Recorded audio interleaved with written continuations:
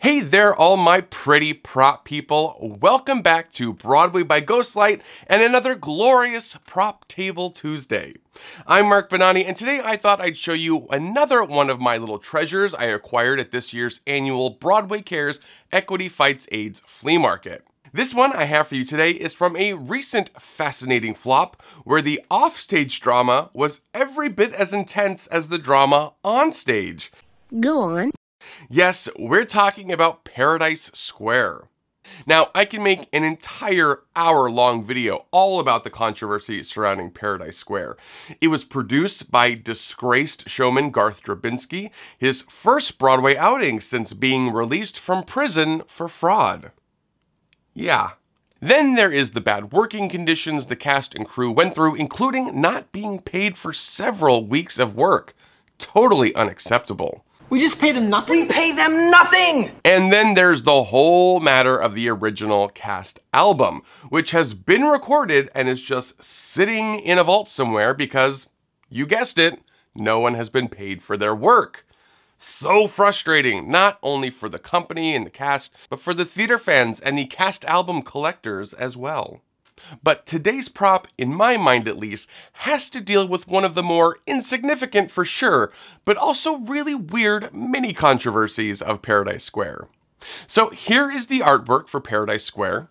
I actually really dig this artwork. If you're following me on Twitter right now, we're doing a daily poll year by year for the best Broadway artwork. And we're still in the 60s, so plenty of room to go. So make sure you're over there following me at Ghostlight.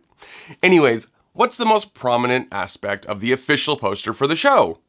The street lamp, right? It's the center of attention for the poster, it's on the playbill. So when I went to see the show, I was more than a little surprised to see nary a street lamp in sight, which is just really weird. That is weird. And I wasn't the only person to notice and comment either.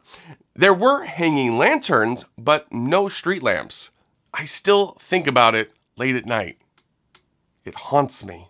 It's like I'm losing my mind. Anyways, so when I was at the flea market and I saw one of the hanging lanterns from Paradise Square, I had to have it in a sort of homage to the street lamp that never was. So here is one of the hanging lanterns from Paradise Square.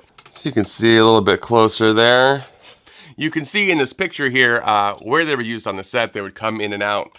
And again, maybe not the most exciting for you guys prop, but just connecting it to the infamous non-existent street lamp is so funny. So it is made to look old. It's actually not old. It's electric, obviously. It's not ready to plug in. It's got the stage rigging, so I can't just plug it in, but maybe at some point I can find someone who can outfit these to be plugged in. I have a couple more that are outfitted with this kind of stage plug that I can't use, obviously, so it'd be cool to be able to plug it in and hang it somewhere. But it's got all the little gizmos. I'm pretty sure though that these were not real. I think these were made for the production. That's my guess, and not actual old lanterns. But it's just super fun little memory of a show that had some issues, and is certainly a memorable show in the annals of Broadway flop history. Did any of you see Paradise Square? What did you think? Did you notice that the whole street lamp wasn't there, and did it bother you as much as it clearly bothered me?